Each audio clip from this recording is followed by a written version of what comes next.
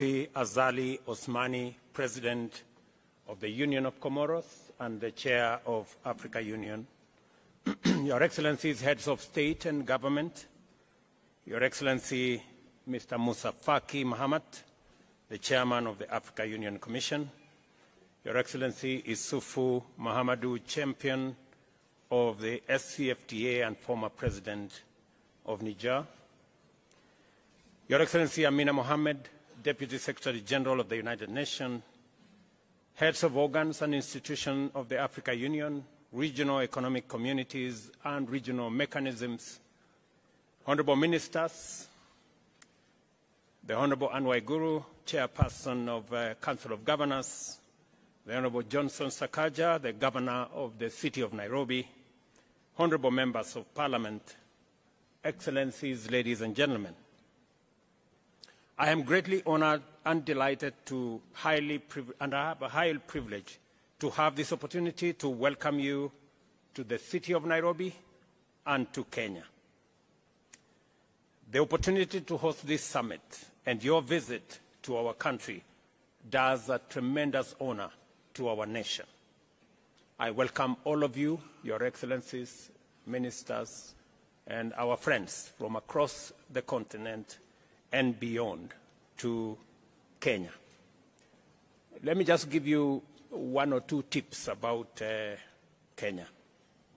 First, around the city of Nairobi, it is a city that has a canopy of very green on one side and also a national park in the city. In the national park, which is maybe 10, 15 minutes from your hotel room, we have wildlife, lions and all manner of wildlife. We have tried to fence, but sometimes, as you know, wild animals, they break away from the fence. So if you take time to walk around the city of Nairobi and you meet a lion, please be careful because they are wild. We try to keep them inside. Secondly, let me also welcome you to Nairobi, to Kenya, and to give you some information that scientists, and I am one of them, have proven that the earliest remains of man are in Kenya. And therefore, for those of you who know the history of humankind, this is where humanity began. And so while you are here and you feel at home, it is because you truly are at home. So, and I want to give you my commitment that as the people of Kenya, we are having a national conversation as to whether we should have any visa for anybody coming home. So next time, next time you come to Nairobi, you might not need a visa. Excellencies, it is difficult to overstate the fundamental importance of this summit and the momentous consequence of the transformative business we have assembled here to transact. You will recall that as a continental political community, we resolved unanimously to pursue the integration agenda with greater vigor and focus. This commitment was underscored by the decision to formulate a suitable framework to effectively coordinate the diverse efforts undertaken through our 8 regional economic communities and various mechanisms that is part of the ecosystem of the AU. It is evident from the variety of activity, enhanced efficacy and viability of AU's agenda and the undeniable increase of the AU Commission's administrative capacity and overall vigor of the regional and Pan-African integration efforts that the AU's commitment was earnest, accompanied by demonstrable political will and a focused and effective implementation strategy. We are a busy continent that is going places.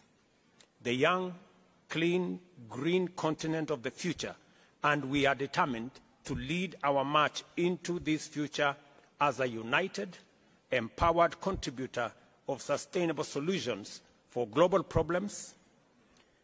We are reasoning together, generating effective solutions together, implementing them together, facing our challenges head-on together, making progress and getting results. This is what has brought Africa's implementation leadership to Nairobi, and the sum total of the agenda of the 5th Mid-Year Summit, which is this meeting.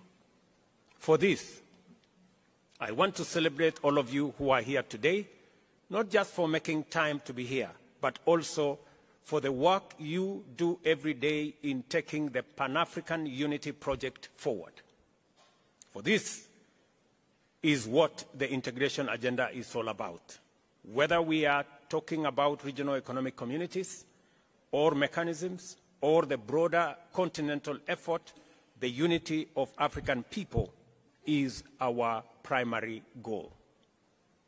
I commend His Excellency President Abdel Fattah al-Sisi, President of the Arab Republic of Egypt, for successfully chairing the Heads of State and Government's Orientation Committee, which has effectively steered AUDA-NEPAD in its momentous breakthrough in achieving the Agenda 2063 aspiration of consolidating regional and continental integration. I also thank President el-Sisi for successfully hosting the African COP, or the Implementation COP as it was called, the last conference of state parties to the United Nations Framework Convention on Climate Change at Sharm el-Sheikh in Egypt. In November last year, it was at this COP that Africa firmly revealed to the world a new determination to project a clear, forceful, and united voice and claim its opportunity to contribute to resolving humanity's most serious existential threat, that is climate change. I salute with gratitude His Excellency President Ali Bongo Ondimba, President of the Republic of Gabon, in his capacity as the chair of the Economic Community of Central African States, for the progress he has made in stewarding collaboration among regional economic communities under the Inter-Reg Cooperation Initiative. As a result, the ECAS and the Economic Commission of Western Africa States has made significant strides in strengthening maritime security cooperation. I also appreciate the work being done by His Excellency President Ismail Omar Guelleh, the President of the Republic of Djibouti, who chairs the Intergovernmental Authority on Development, for his able leadership of IGAD's contribution to the progress towards agreement on the cessation of hostilities in Ethiopia, and now the activities that we are all undertaking to ensure that Sudan returns to normalcy and takes up its place as a stable, peaceful country in our continent. Further, I am cognizant of the animated activities and excellent work that has brought much progress in ongoing projects and initiatives being undertaken across many spheres by the Economic Community of West African States under the able leadership of His Excellency President Bola Ahmed Tinubu of the Federal Republic of Nigeria, the Common Market of East Africa and Southern Africa led by His Excellency Hakainde Hichilema, President of the Republic of Zambia, Southern Africa Development Community, SADC, chaired by His Excellency President Felix Antoine Tshisekedi Tshilombo of the Democratic Republic of Congo, the Community of the Sahel, Saharan states under the stewardship of His Excellency President of Benin, Patrice Talon, the Arab Union of the Maghreb, led by His Excellency Tayeb Pakouche of Tunisia, and the East African Community under His Excellency President Evariste Ndayishimiye of Burundi.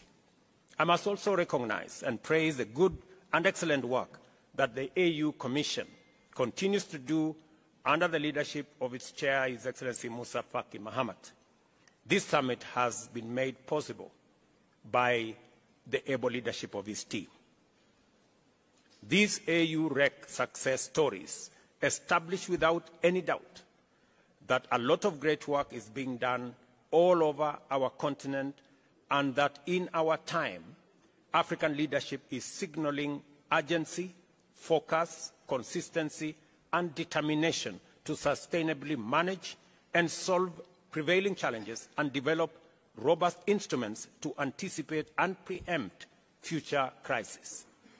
With such commitment, we now have confidence to pursue sustainable development and shared prosperity, and expect that Agenda 2063 is now firmly on course.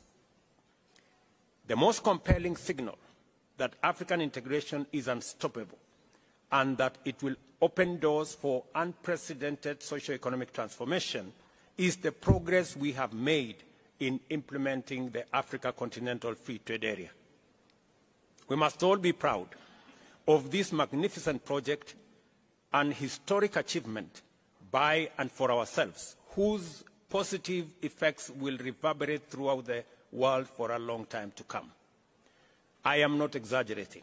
Let us consider the bare facts of the matter. This single mechanism has inaugurated the world's largest free trade area. Under it, 54 countries have agreed to create a single market with a population of 1.4 billion people and a GDP of US dollars 3.4 trillion. The free trade area is projected to lift 30 million people out of extreme poverty and boost incomes by 7%, or US dollars 450 billion by 2035. As I have had occasion to remark before elsewhere, this is the magnitude of what typical Pan-African collective action can achieve, and we are only getting started. The progress we have made by collaborating with unprecedented firmness of purpose in different domains, including peace and security, regional integration, investment, trade and development, and climate change, is of tremendous and positive transformative significance for us collectively. Agenda 2063 is our blueprint to deliver the Pan-African vision of an integrated, prosperous and peaceful Africa driven by its own citizens, representing a dynamic force in the international arena. Therefore, it is more critical now than ever before that we marshal our collective consciousness, willpower, solidarity and unity to fulfill our fundamental generational mandate of introducing Africa as a new global power, ready and able to provide leadership towards a new industrial age that shall simultaneously usher in an era of inclusive development, shared prosperity, and effective climate action. We must therefore capitalize on the institutional reform momentum at the Africa Union to pursue the complete development of effective capacity to deliver Pan-African transformation. To do this, self-reliance, ladies and gentlemen, is essential, and a fit-for-purpose institutional architecture is indispensable at the AU.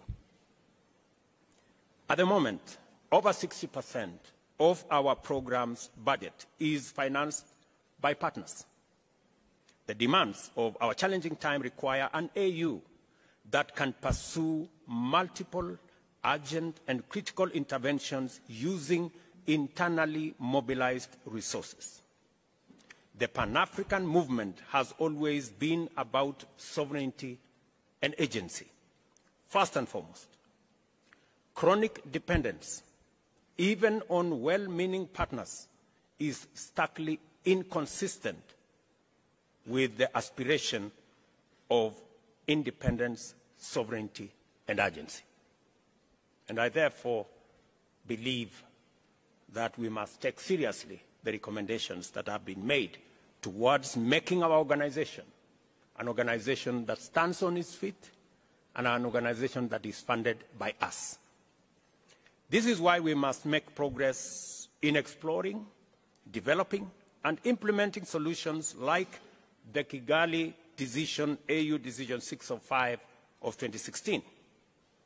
Similarly, you may want to know that that decision has now been implemented by 17 countries. We need to persuade all our other brothers and sisters in the other countries to come on board so that we can do the responsible thing and fund our own organization. Similarly, it is time to free up the Africa Union from structural and organizational constraints, including duplication and other inefficiencies, thereby facilitating it to be effective on a greater scale. As a starting point, defining the roles and functions of different organs and instruments more clearly is unavoidable. The coordination, administrative, and implementation mandate of the Commission, the legislative and oversight function of a strong Pan-African Parliament, and the political leadership, ownership, and broad policy direction of the Council all need to be reflected more clearly through rational structural delineation. I hope, it's my prayer, colleagues, ladies and gentlemen, that we finally make the right decision and build an organization that is fit for purpose, that has the requisite finances, the needed voice, and the leadership that can project Africa's position much more clearly with a strong voice so that we can take our place in the community of nations. COP27 was a turning point of tremendous magnitude because it brought home to the peoples of Africa the imperative to reconfigure our model of engagement with global and multilateral frameworks in general, and the urgency of projecting a new place, role, and voice to define Africa's contribution to global development and climate action. As we reflect and deliberate upon President El-Sisi's account of his commendable use of COP27 to facilitate the emergence of a fresh Afrocentric perspective to climate change, it is vital that we resolve to do even better and go much further at the forthcoming COP28 by taking on board a more robust position and proposing a transformed and inclusive global approach to tackling the climate change crisis. This is why it is important for us to pay special attention to the Africa Climate Summit, the first ever in our continent under the AU, which will take place here in Nairobi between September 4th and 6th. The summit, coming after the Paris summit where greater clarity emerged, will be a critical opportunity for us to accelerate global energy transition and deliver African solutions to the COP28 in Dubai, the United Arab Emirates. When we return to Nairobi in September, therefore, our sole business will be to mobilize and converge around a common position and advocate for global alignment on a green growth agenda complemented by a transformative global climate finance compact. Your participation in this summit must therefore anticipate your stronger participation in the Africa Climate Summit. And ladies and gentlemen, as we come to that summit, there are two very important things that as a continent we must harmonize, consolidate, and package our collective position. We must have a collective position on matters to do with debt and liquidity. We must all agree that it is time for a new financing mechanism. The reform of the multilateral development banks is no longer about if, it is when that is going to happen, so that we can eliminate the current structure that is unfair to the majority of the people in Global South, and especially in our African continent. None other than the UN Secretary General himself has said that our continent pay anywhere up to 8 times more than our brothers and sisters elsewhere do. It is only fair that we have a financing mechanism that treats everybody equally. All of us have read about the animal farm, where there are some that are more equal than others.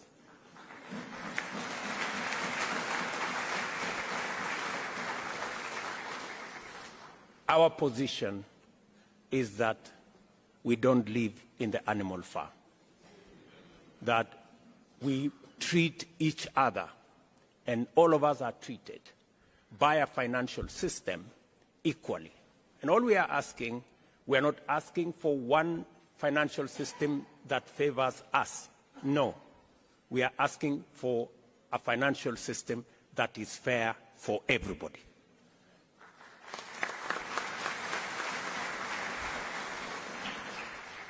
Part of the challenges we have of liquidity, part of the challenges we have in debt distress is actually caused by an unfair financial architecture that makes us pay interest more than others.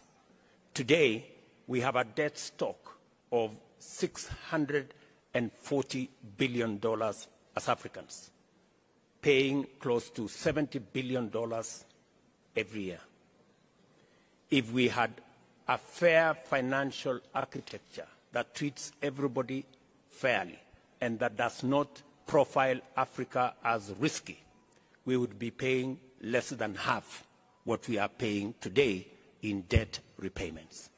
So we are simply asking that we have a conversation, a candid conversation, on having a fairer financial system, and that is why the reform of the multilateral development banks is an urgent necessity.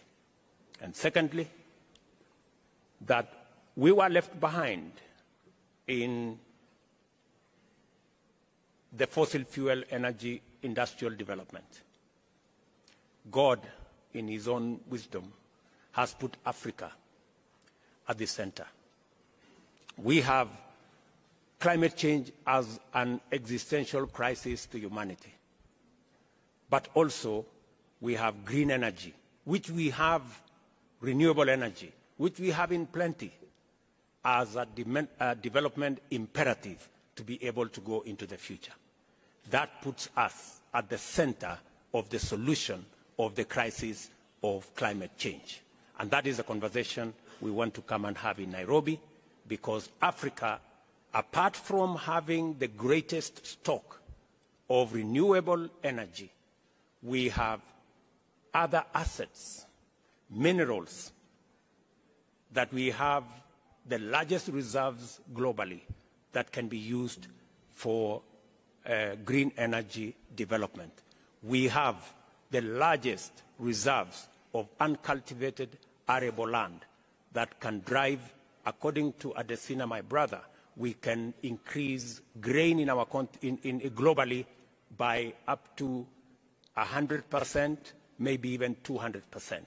We have the youngest population, the youngest global workforce in our continent.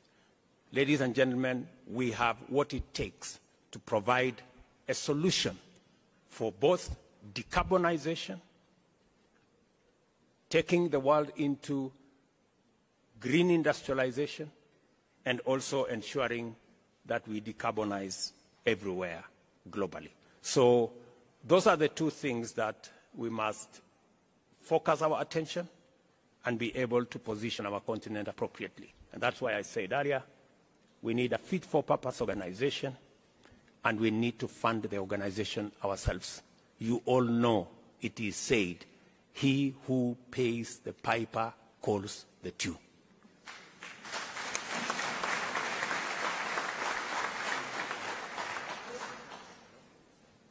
When you return to Nairobi, therefore, in September, our sole business will be to mobilize and converge our common position and advocate for global alignment, as I have said, that puts Africa at the center.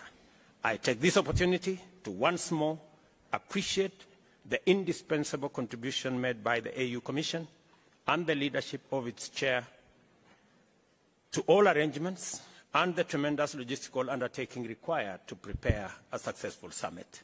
It is because of this partnership with the Commission that we have made progress in laying ground for an event that will give our continent a platform from which to launch its agenda into the global discourse.